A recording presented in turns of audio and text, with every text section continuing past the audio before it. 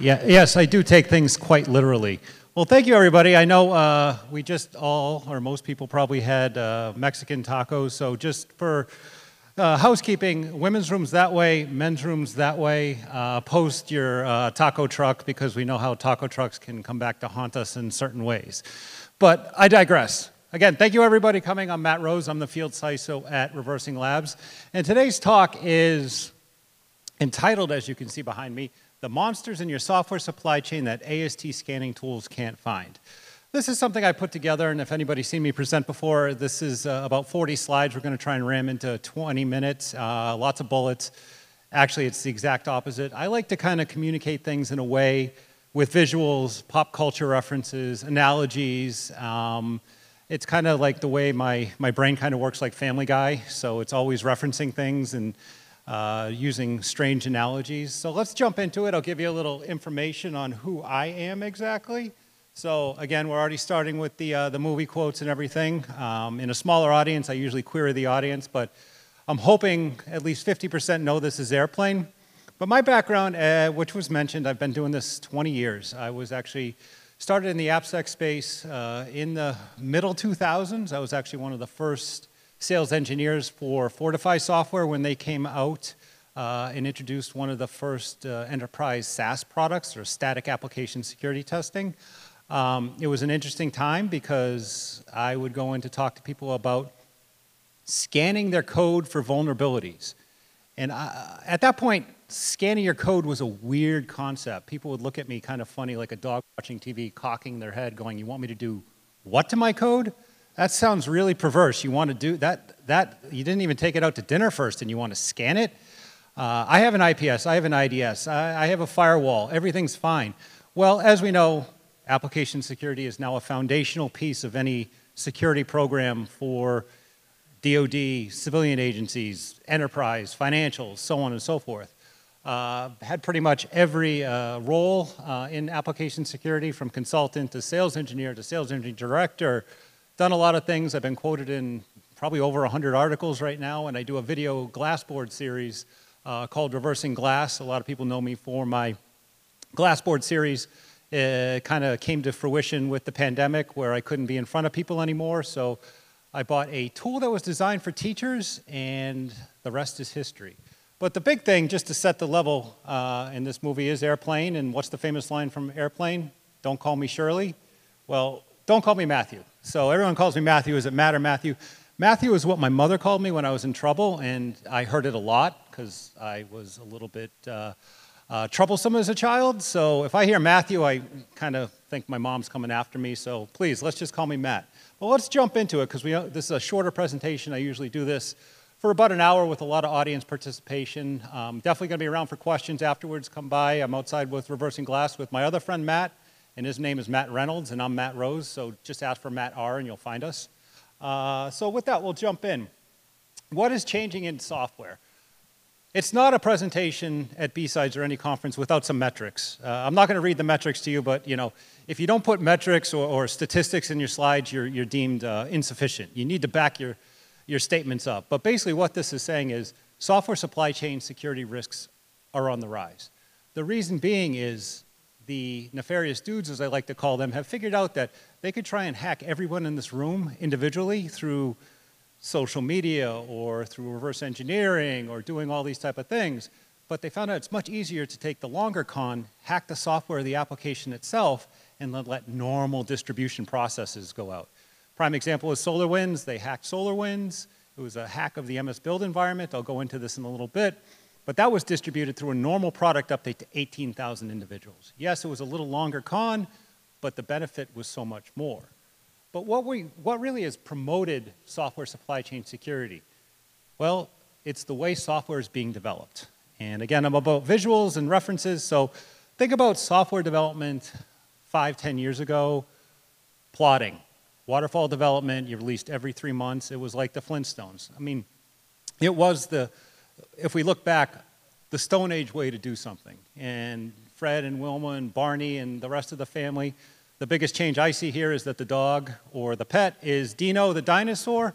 And now we've moved into modern CI/CD development, microservices architecture, cloud native development, and we've moved to the Jetsons.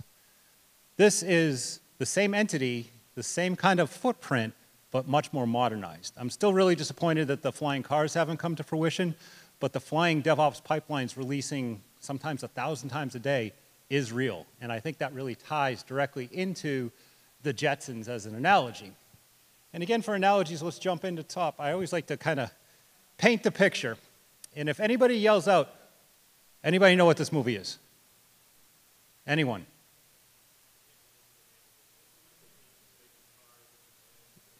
You got it. The name of the movie is Gung Ho, and I think it's applicable to software supply chain security. When you hear supply chain, your mind a lot of times go to like supply chain in terms of a physical assembly line, and that goes to cars, and hey, there's processes changing. Well, Gung Ho, it's a great cult movie. It's a little bit obscure, but that's exactly what happened. They were building cars the American way. It wasn't going well. They got bought by a Japanese company. And all of a sudden, all these new methodologies and processes were introduced. So to kind of bridge the gap from an assembly line to modern software development and software supply chains, I thought this was a great example. An obscure example, but I think it fits pretty well. And by the way, it took me a long time to come up with this one. I tried so many different analogies. So hopefully, if you have a free moment, check out Gung Ho. It's probably buried in your Netflix somewhere as an ancient classic at this point. So as we move forward, whoops, I went too fast there. Another analogy, and this is where I get into it. How many people, when they were sick as a kid, and I know there's probably some younger people in there were two things you watched when you were sick as a kid. There was The Price is Right with Bob Barker, rest in peace, and then Days of Our Lives. Like sands through the hourglass, these are the days of our lives. But the hourglass is a great representation of software development. And you're probably saying, what the heck are you talking about?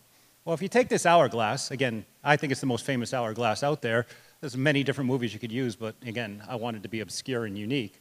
We take this on the, put it on its side, and you think of everything left of the middle of the hourglass is pre-compilation and deployment activities. Everything to the right is deployment, post-compilation.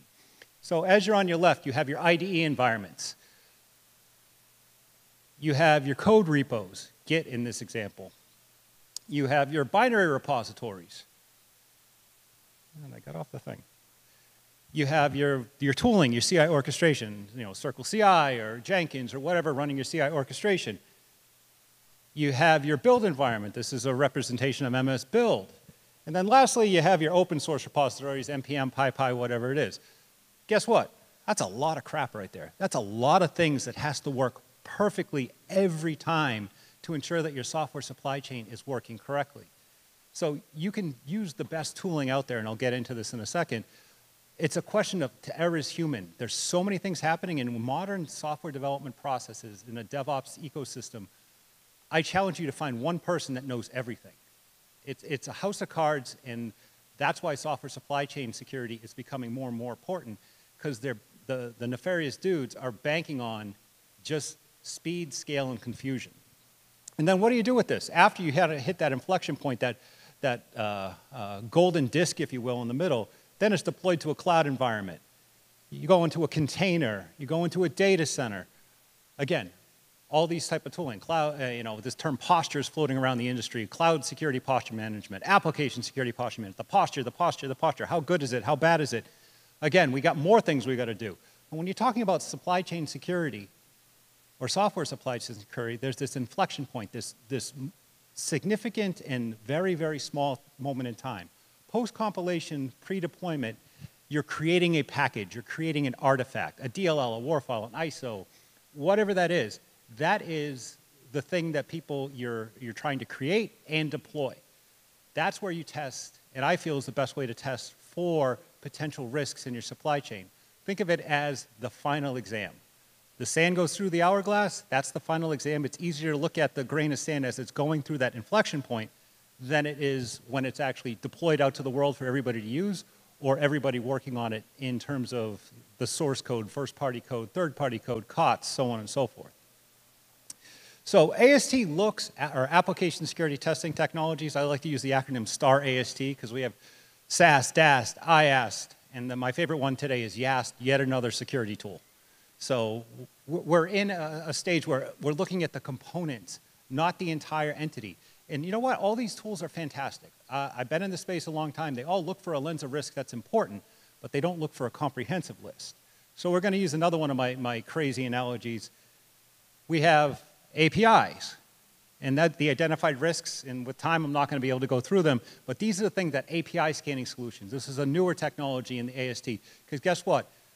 Applications are not unto themselves. They're not an island. They're an interconnected network through APIs everywhere. So that is a lens of risk. It's very important. The second one was the source code itself. This is where my career has really taken me, is around SAST and static application security testing, scanning the uncompiled source code for vulnerabilities that kind of line up with the OWASP top 10, SQL injection, cross-site scripting, so on and so forth. Again, important. Then you have open source. SCA has become a big solution and very important, where you're talking about the open source packages. And the thing that I find interesting is you read the industry analysts, they say 40 to 80% of all modern software and applications is open source. I agree with that, but that is a huge margin of error. And even if you're at 80%, you're still missing 20% of the first party code in the other pieces. So just thinking that your software supply chain security program can exist just with SCA, it's important to identify risks and upgrade and licensing issues within your open source packages, but it is not a comprehensive, complete solution. We have the running applications when you're testing, again, for the same type of OWASP top 10 issues, but in a running application compared to static code. And that's DAS, Dynamic Application Security Testing, or the manual pen testers that are trying to use their tricks and their tools in their toolbox to kind of break the application and find vulnerabilities. You have the QA environment. Again, there's a lot of things happening here. QA is leveraging IAST and the functional test to point out a new lens of risk in a running application from the inside out. And then if you move into the production environment, there's always runtime application self-protection. That's a mouthful, but basically taking that firewall aspect and putting it in the application or the app server itself. But you take all the robots. Anybody know who the robots are? Nobody? Nobody's a Transformers fan? But okay, there's a lot of Transformers. We got to be more specific. How many people have anybody been to Universal in Florida? The Transformers ride?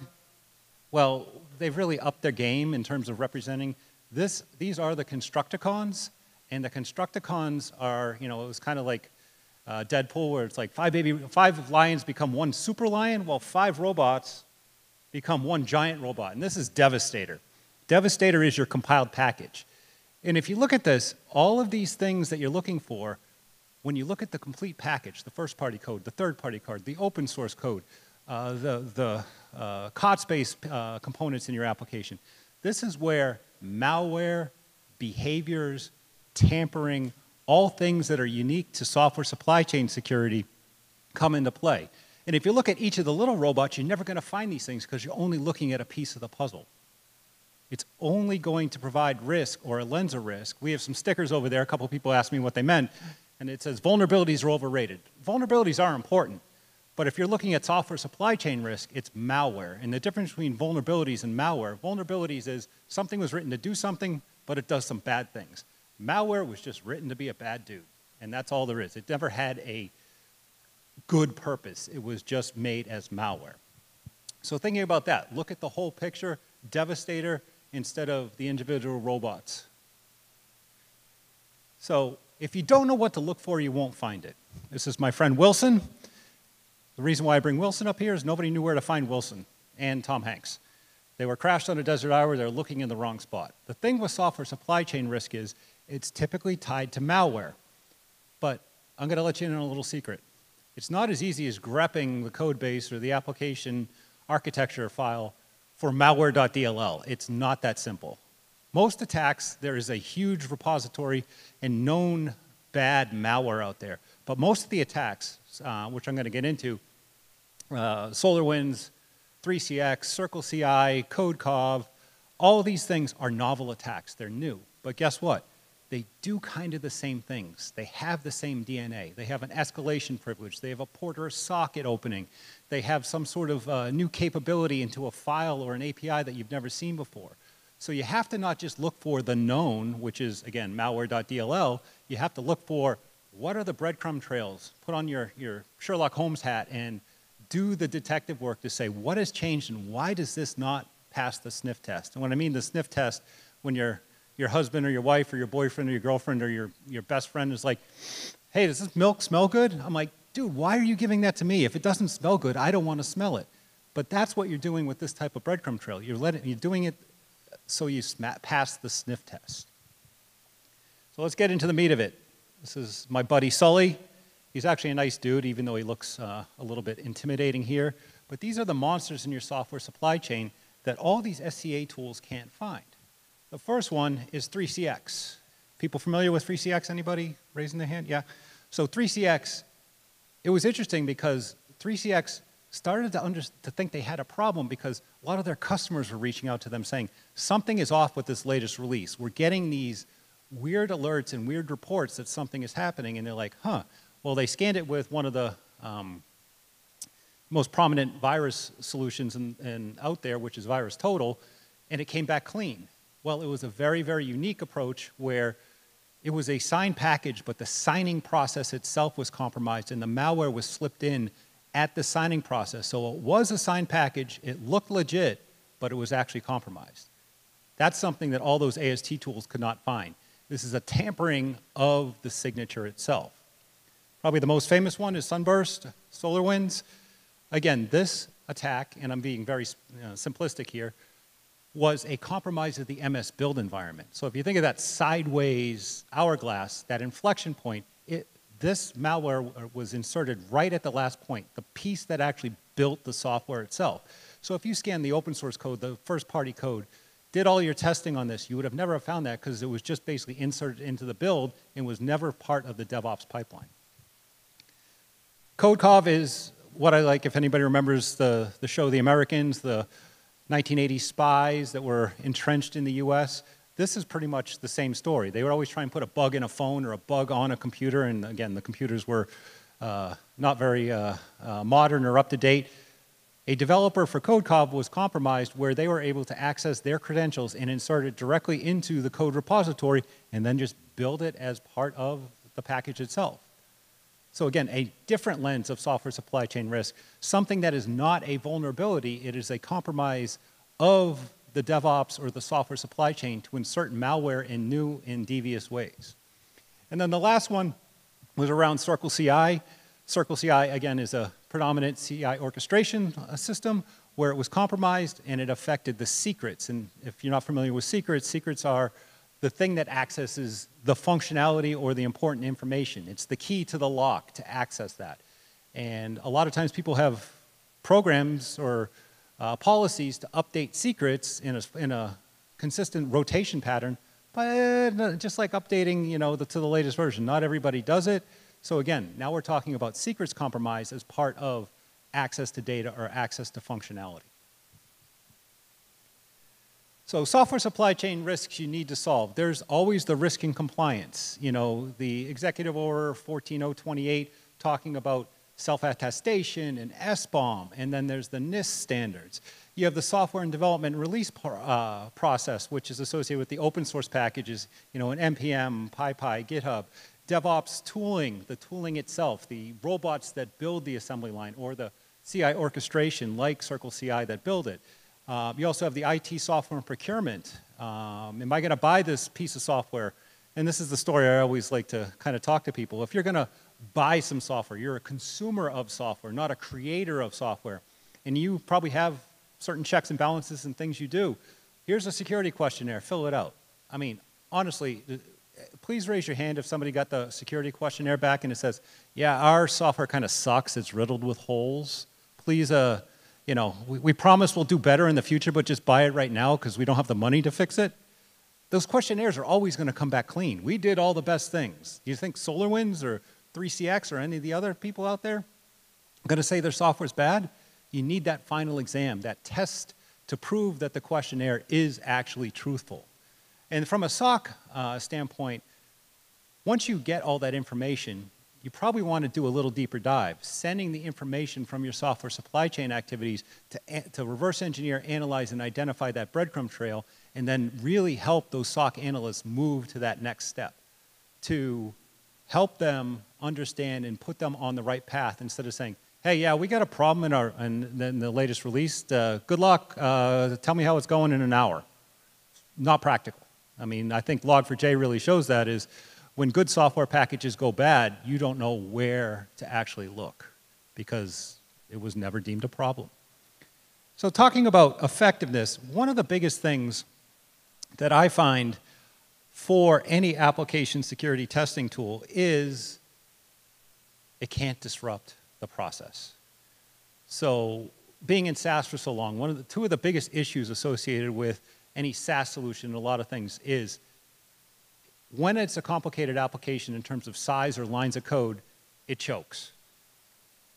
It can't get through it. And then there's always the depth and breadth of what languages, or hey, I write in C# versus Java versus Go versus Python versus, the list is endless. So thinking about, in order for the solution to work, it has to work across many different types of languages and file sizes, because if they're too big, you don't want to choke the process. And there always has to be intel behind any AST tool, and that includes software supply chain solutions. A lot of times people say, hey, we support, I don't know, Go now. Okay, you supported it for 2 days. Yeah, we support it, but we don't look for much. Always look at the kind of the details about the reputation or the threat intel behind it. For SAST, DAST, IAST, RASP, all these solutions are only as good as the rules that they actually provide, or the capability and flexibility. The terms I say rules, it's rules, checkers, queries, all these terms. Those are the things that make all of the AST and software supply chain solutions work, is that intel behind it. So as you're trying to understand software supply chain or application security testing, always look at the intel. One of the pieces, because I had to cut some things out, when you're talking software supply chain, modernization of the creation of SBOM is vitally important. The executive order that I mentioned previously in the follow-on memorandum, which is like self-attest, tell us everything in there, but SBOM is now becoming more and more important, and I've talked to a lot of companies and a lot of people. SBOM is not just a list of things in an Excel spreadsheet. It has to be in an industry-recognized format, like CycloneDX or SPDX or SWID. We have to standardize on that. And if somebody says, oh yeah, we provide you with an SBOM of the open source, well, that's just a part of the application. It's not the entire application. And again, we don't want to work busy, we want to work smart. If you're creating an SBOM for your first-party code, your open source code, it's just, you can't keep them together. And guess what? If you're released 10 times a day, SBOM has to be part of that software supply chain story. So I know I'm coming up on time here. And you guys, I know it's Saturday, but there is a homework assignment. When you're talking software supply chain security, your homework assignment is go out to all the blue chip application security testing tools that say they do software supply chain security. I guarantee you there is no mention of malware. Malware is really what software supply chain security boils down to, because most of those attacks, CircleCI and SolarWinds and 3CX and CodeCov and all the other ones that are out there, it's about malware getting into the compiled piece of software that you're either creating or using. And if you're just looking at open source and saying the inheritance of open source is the best way to handle this, yeah, there is issues with open source. People use typo squatting to kind of trick you to download the wrong package, which is the compromised package. But malware itself is the entity you need to be cognizant of within software supply chain. That was my presentation today. Thank you. If anybody has questions, I'll be outside, but thanks for everybody. I know lunch is a good thing to come back from, but you're probably sleepy, so thank you.